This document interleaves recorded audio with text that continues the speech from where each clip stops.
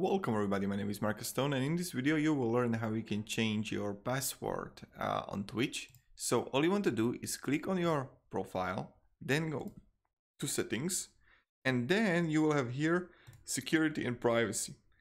And what you can do is here security, password, and change password. When you're gonna click on it, you need to insert your password which you are using, and then you just gonna click a normal password and just log in, and that's kind of it.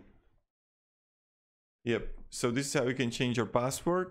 And also what I recommend, turn on your two-factor authentication so no one hacks your account. It's also really important. And yep, that's kind of it. Thank you everybody for watching. If you enjoyed this video, you can support me and subscribe. I'll be really thankful for that. And yep.